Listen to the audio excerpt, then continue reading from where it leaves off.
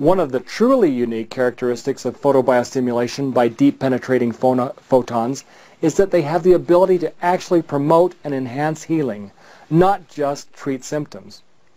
The irradiation by therapeutic laser light accelerates and enhances healing activities carried out by the body.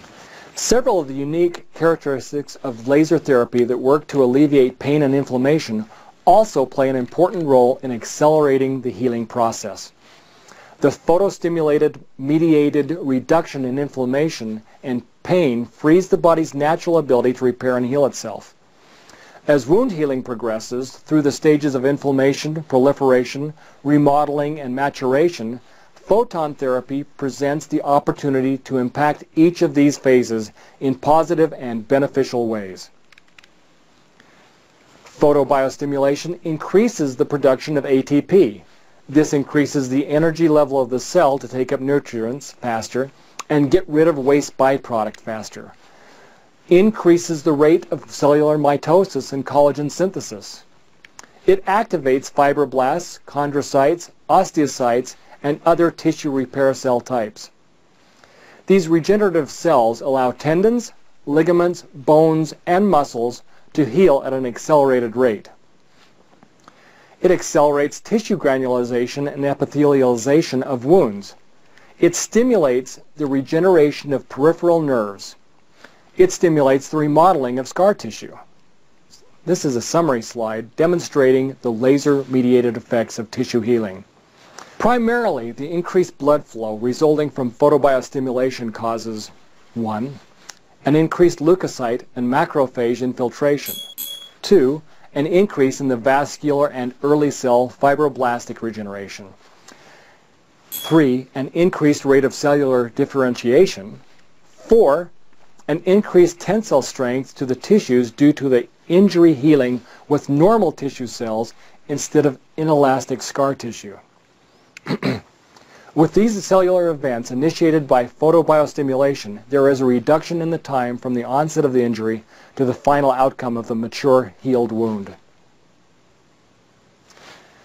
Deep penetrating photobiostimulation will significantly increase the formation of new capillaries in damaged tissue that speeds up the healing process, closes wounds faster, and reduces scar tissue. There is an acceleration of angiogenesis resulting in vasodilation, which allows an increase in diameter of the blood vessels. The literature states that both blood capillaries and lymphatic capillaries have been clinically documented to undergo significant increase and regeneration in the presence of laser irradiation. The resulting improvement in circulation and perfusion enhances all repair and healing processes. Laser-induced increases in nitric oxide and the growth factors, in particular cytokine interferon gamma, INFG, are contributory to this process. Increased blood flow resulting from photobiostimulation can easily be visualized utilizing the ultrasound study with a Doppler. The upper image was done before laser therapy was applied to this anatomical area. After therapy was applied, one can visualize the increased vascularity to the tissues. The large red images on the lower image are blood vessels. If the increase in vascularity would have been the result of either thermal stimulation or lasers emitting only lower wavelengths at lesser powers, the vasculature would have been increased only superficially. The Doppler would have only depicted an N increase in the red images close to the dermis. Therefore, this is visual proof that photobiostimulation results in photobiochemical cascade of events within the cells that produces a therapeutic outcome. The increase in cellular metabolic activity from chromophore stimulation results in an increase in the production of ATP and other cellular enzymes. Photobiostimulation of the cell wall and plasma membrane of unhealthy cells changes the permeability of these structures and changing the rate of exchange. Photobiostimulation accelerates the healing process tremendously, replacing damaged tissue with normal cells, therefore not allowing the chance for inelastic scar tissue to form. In both soft tissues and connective tissue injuries, photobiostimulation can increase the final tensile strength and elasticity of the healed tissue. By increasing the amount of collagen production and synthesis, and by increasing the intra and intermolecular hydrogen bonding in the collagen molecules, laser therapy contributes to improved properties of the healed tissues. Nerve cells contain more mitochondria than any other cell in the body. Therefore, when exposed to photobiostimulation, the respiratory rate of these cells increases dramatically. Healthy nerve cells tend to operate at about -70 millivolts and fire at about -35 millivolts. Compromised cell membranes have a lowered threshold as their resting potentials and average around this -35 millivolt range. That means that normal, non-noxious activities produce pain. Photobiostimulation can have a pronounced pain-blocking effect on afferent nerves.